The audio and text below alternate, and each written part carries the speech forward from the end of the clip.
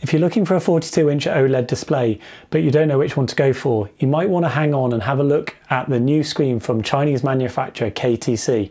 They're launching their monitor range outside of China in key regions like the US, Europe and UK, and their G42P5 might be just what you're looking for. Let's check it out and compare it with LG's and Asus's screens now.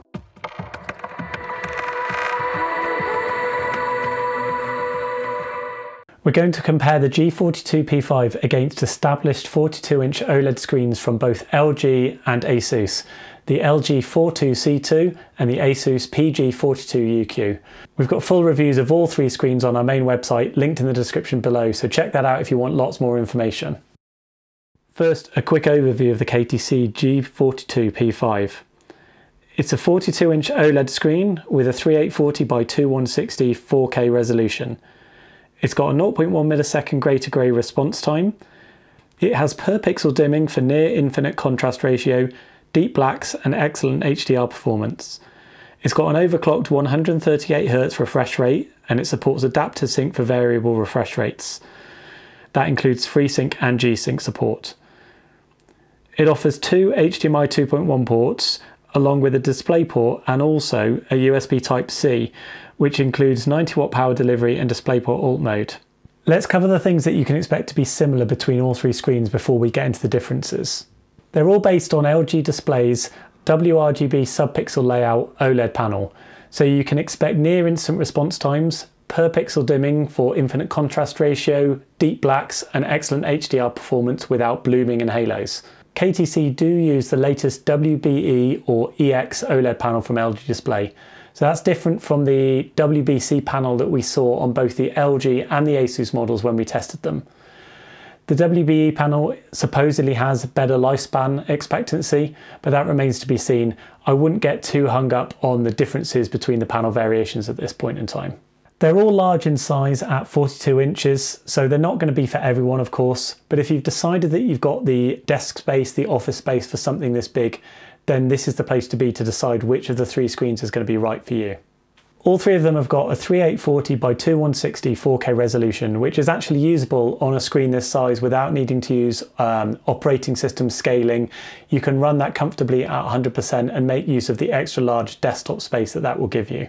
Let's talk now about the KTC G42P5 in more detail, and particularly where it's different from the LG and the Asus models. The KTC has a sleek and attractive design, we felt, including a white metal rear enclosure. It looks minimalist but attractive from the front and the back. There's an optional monitor stand as well, which we would definitely recommend getting. That's also got a white finish to the arm and has a wide sturdy metal foot to support the big screen. It's got a decent tilt adjustment range as well, much more than the very minimal tilt that we'd seen on the Asus model, and obviously a lot more than the LG, which has no adjustments at all. It would have been nice to see height and swivel adjustments included as well from the KTC, but the stand is nevertheless very good on this screen. It also includes some attractive and pretty subtle RGB lighting in the stand. This is our favourite model actually of the three in terms of design and aesthetics. KTC have provided all the modern connectivity options you might need as well. They're all located on the left hand side of the screen behind a small removable panel for easy access. As well as having two HDMI 2.1 ports, there's one DisplayPort 1.4 which has DSC and also one USB Type-C. The LG has only HDMI 2.1, four of them in fact, and while Asus did add DisplayPort to their screen, which made it much more accessible for PC and Mac users, KTC have taken it a step further and added that USB Type-C.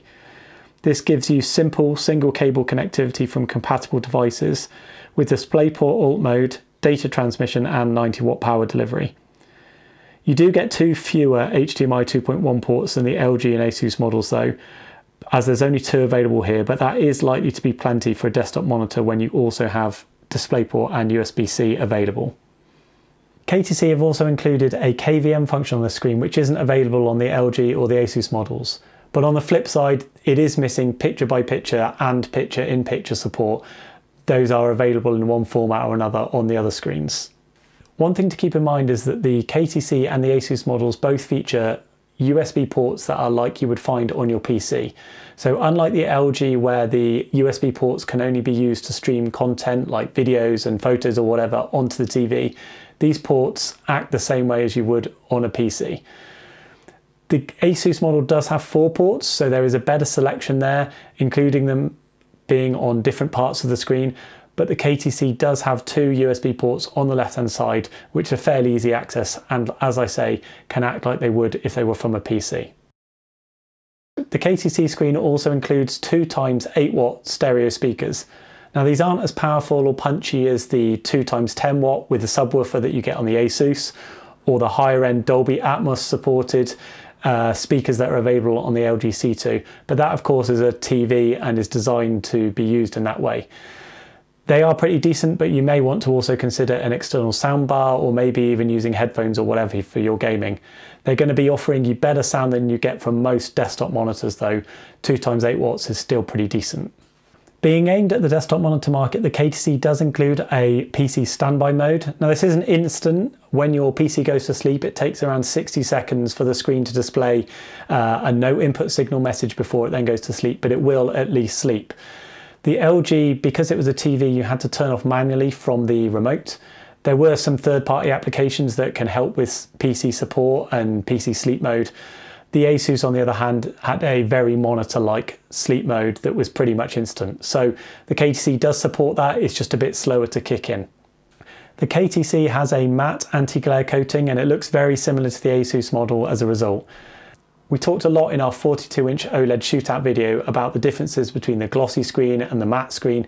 We're not going to repeat it all here. Check out the video that's linked in the description below if you want a lot more information about that. In our opinion, the matte anti-glare coating of the KTC model is going to be suitable for more people as a desktop monitor. It definitely has the edge in brighter and daytime lit rooms where you'd typically be using a screen like this as a monitor.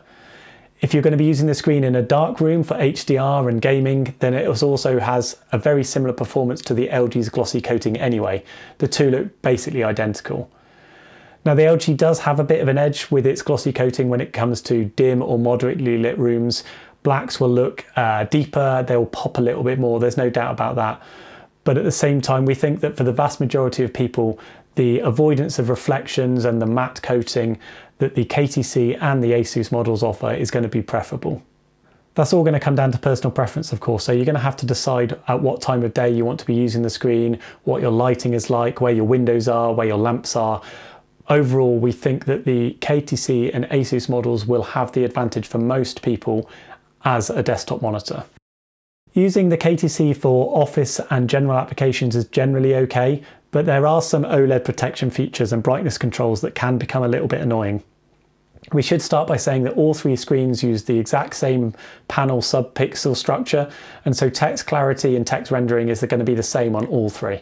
On the KTC, you cannot disable the ASBL feature, which detects static content and will dim the screen when it detects that from time to time. This was available to disable on the Asus straight from the main on-screen display. You can also disable it on the LG via the service menu if you have a specific remote for that. We did find that the ASBL on the KTC model was less aggressive and less obvious than on the LG by quite a way. Sometimes you will see this when you're using it for office use and any kind of static content. The screen will dim a little bit, only to then brighten again a little bit later on as you move things around and as the picture changes. We have suggested to KTC that they should consider adding a mode that would allow you to disable this properly from the main menu like you can on the Asus model, so maybe look out for that in a future firmware update. The KTC does have a much larger brightness adjustment range for SDR though, allowing you to adjust all the way from 400 nits down to a very low 2 nits. This allows adjustment that is significantly brighter but also significantly darker if you need than the LG and the Asus models. Remember, all 3 screens can turn their pixels off individually, so you get true blacks and an amazing contrast ratio. The ABL function varies on each of the 3 screens. So this is the function that controls how bright the screen will get depending on the content being displayed. This is an inherent technical limitation of an OLED panel. So all 3 models feature ABL, but it will behave differently on each of them. To measure this, we talk about APL. So this is average picture level, and we measure it by displaying different sized white windows the rest of the screen being black, from a 1% white window all the way up to a 100% white window. So this allows us to see at what point the brightness of the screen is lowered depending on the overall image that's being displayed. The KTC cannot sustain the same brightness at all APLs, unfortunately, which does mean that in office and general desktop use, sometimes you'll see the brightness lower as your window size changes or the content changes. This happens even at a calibrated 120 nits brightness level, but we've also included the behavior at 150 and 200 nits, which are other commonly used brightness levels. Ideally, the coloured lines would be flat across the graph, showing the screen could sustain the same brightness at all APL window sizes. That's unfortunately not the case here with the KTC at the moment. The LG can sustain a calibrated 120 nits at all window sizes. That's shown by the blue line on the graph here, and shows only minor brightness drops if you're using a 150 nit or a 200 nit brightness level, and only then when the size of the APL becomes particularly high. It's therefore very rare to see the ABL kick in real use on the LG, even for office applications. So even though the ASBL feature that detects static content is more aggressive and does kick in more often than the KTC, the ABL side of things will be less apparent. If we compare it now to the Asus PG42UQ, you can see that on the latest firmware we tested, the screen could sustain 120 nits pretty much at all APL, but showed similar ABL dimming for 150 and 200 nit levels, and that's even for mid-sized windows. The older firmwares V23 and V28 were far worse still. However, Asus do also provide a handy uniform brightness mode, which since the version 31 firmware basically stops this from happening, and it allows you to run at anywhere up to about 200 nits without the ABL ever being needed. This does make a bigger difference to user experience for office and desktop uses, certainly compared with the non-uniform brightness mode. We've spoken to KTC about including something like this on their G42P5, and they said they're going to look at this for a future firmware update, so that's great news. When that's available, that will really help. The LG has the edge when it comes to calibration, being able to offer better accuracy with normal software profiling, and also allowing you to hardware calibrate the screen if you've got a suitable device. Of course, all of this only really matters if you've got a calibration device and the relevant software, but if you have, then the LG is going to offer you better flexibility and better overall accuracy than the other two models. You're probably going to be more concerned about how the screen is out of the box and what can be achieved through a few simple on-screen display adjustments, and how it's going to be performing for general use and for general users. All three screens have a wide colour gamut, and so it's going to be best to consider the sRGB modes on each of these when we're talking about general SDR desktop office use. The LG has the most accurately calibrated gamma curve out of the box, closest to 2.2, but the KTC and Asus models are not bad overall either. The KTC has the most accurate white point with a 0% deviance from our 6500K target. The Asus is a little too warm by 4%, and the LG is a bit closer but slightly too warm by 2%. Not much in it, but the KTC has a slight edge when it comes to colour temperature. All three models offer a very good emulation and clamping of the smaller sRGB colour space, and there's very little to separate the three when it comes to colour accuracy of sRGB colours. With a delta E of 1.5 on the KTC, 1.9 on the Asus and 1.3 on the LG, they're all very close. The LG has the overall edge though, as its maximum delta E is only 2.3.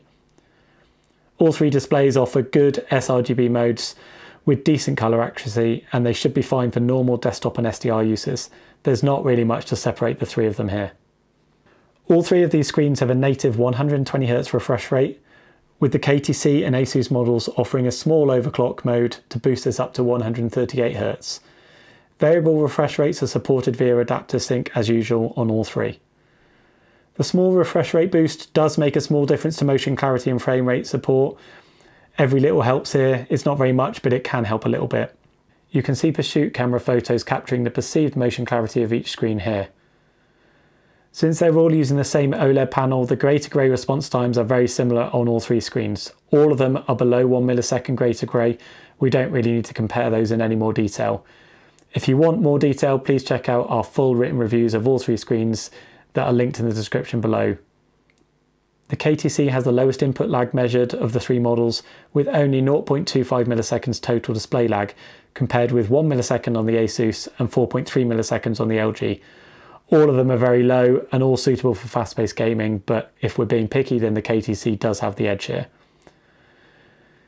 The KTC and Asus models have a few added gaming extras like crosshairs, timers, FPS counters, and black equalizer shadow detail controls, which the LG doesn't have. In case you're interested in any of these kind of controls and features, then you'd find those on the KTC and Asus models like you would on other familiar gaming monitors. Console support is the best on the LG C2 as it's got enough HDMI bandwidth to support 4K 120Hz 10-bit at the full 444 chroma. It can also support HDMI VRR fully and also supports Dolby Vision gaming. The KTC has more limited 24 gigabits per second HDMI 2.1 ports, so there are some chroma drops when using 4K 120Hz to consider. Neither the Asus or KTC models support Dolby Vision gaming either, only HDR10. HDR is obviously a key consideration when choosing one of these three screens. The OLED panels are going to offer you per pixel dimming, so excellent contrast ratios, deep blacks, no blooming, no halos. They're really going to be well suited to HDR content. The LG is the only one of the three that supports more than the HDR10 standard, so that's going to support Dolby Vision gaming and Dolby Vision movies, as well as HLG hybrid log gamma. The KTC and the Asus models both only support HDR10 formats. Peak brightness when each screen is configured to an appropriate colour temperature close to 6500K is highest on the Asus thanks to its added custom heatsink. That can reach about 100 nits brighter than the LG and the KTC models. The KTC and the LG are very close for peak brightness, but the LG can sustain that brightness for a larger window size, with the KTC's brightness curve dropping off a little bit earlier. It's not all about peak brightness though, as you can see differences between the three screens when you test them side by side in terms of their HDR image quality. How bright they get, how bright mid-tones look, how much the image pops. The three of them do look different when you compare them side by side.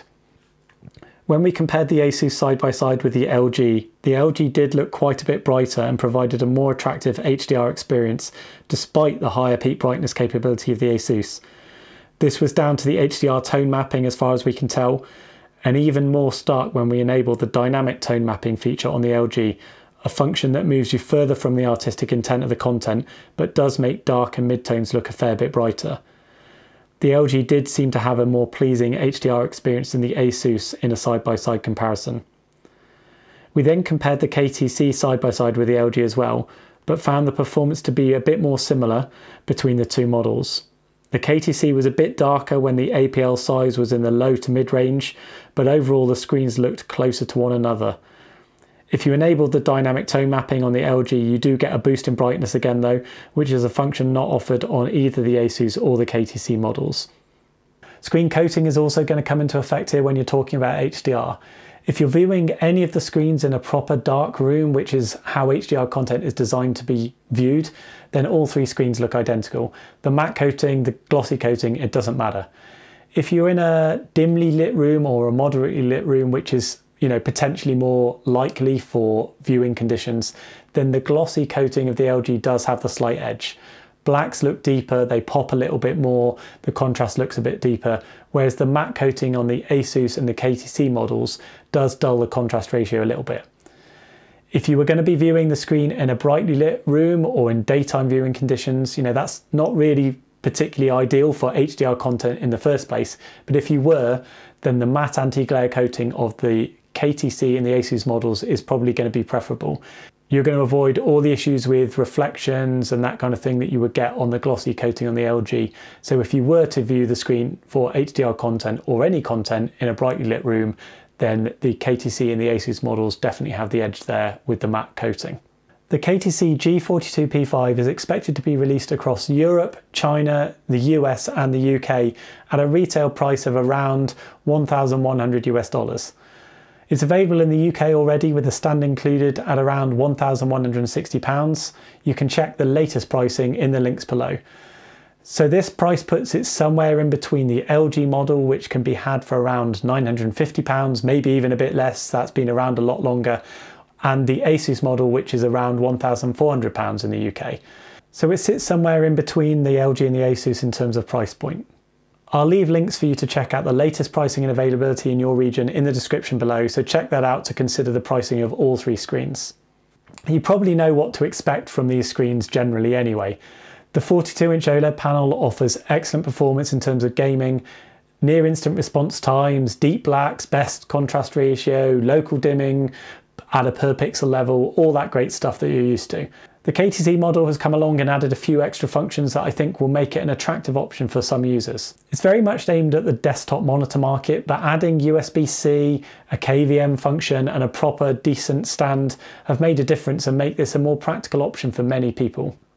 The matte anti-glare coating of the KTC is going to be more suitable for most people when you're considering the screen as a desktop monitor. We do look forward to KTC hopefully updating some of the OLED brightness behaviour, the ABL function, the ASBL function. If they can fix some of those and improve some of the behaviour, then that will make it even more attractive as a desktop monitor for general and office users. The LG has the edge when it comes to multimedia users. Probably not surprising considering it's been designed as a TV. It's got wider support for HDR formats, including Dolby Vision. It's got more picture settings and controls and a generally better overall HDR performance than the other two screens. The KTC model sits in the middle when it comes to HDR performance, visually looking quite similar to the LG. The Asus does lag behind a bit in terms of image quality and pop of HDR content, but hopefully Asus will be able to improve that with a future firmware update.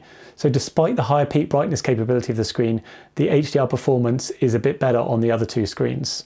The KTC has the edge when it comes to PC gaming, with the DisplayPort and the USB Type-C port making it more accessible to a wider range of PC and Mac users. The 138Hz refresh rate gives it a small boost compared with the LG and puts it on par with the Asus model, offering small improvements to motion clarity and frame rate support. It's also got the lowest input lag, but the console gaming support is not quite as good as on the other two models. The LG has the edge there with the Dolby Vision gaming, the full bandwidth HDMI, the HDMI VRR support and all that kind of stuff. But for PC gaming, the KTC model does have the edge. Let us know in the comments section below which screen you'll be interested in. Let us know if you've got any questions, which screen you like the look of. If you've enjoyed this video, please feel free to give us a like. Don't forget to subscribe for future updates, future videos. I'll see you next time.